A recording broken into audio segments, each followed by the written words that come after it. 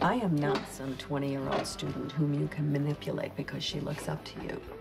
I did not seduce Kristina, nor am I trying to recruit her for my gay agenda. If I were you, I would try to separate my feelings about Kristina's suspension from the fact that she's just attracted to women.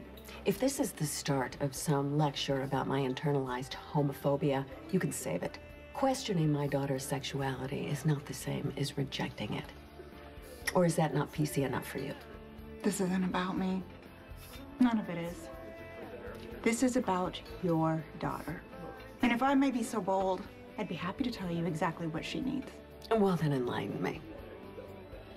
She needs her mother. Kristina. You know Mom and her expectations. She swears that she wants what's best for us, but somehow that translates into meeting her goals and following her rules. And it's pretty clear that I'm not the person that she wanted me to be. Maybe Mom is just really worried about you separate from the possible gay thing. Which does make sense. I mean, you were suspended from school and you lied about it. Okay, I don't want to rehash all the dumbass mistakes that I made at school. I mean, that's not the point. It's that Mom doesn't like the idea of having a gay daughter.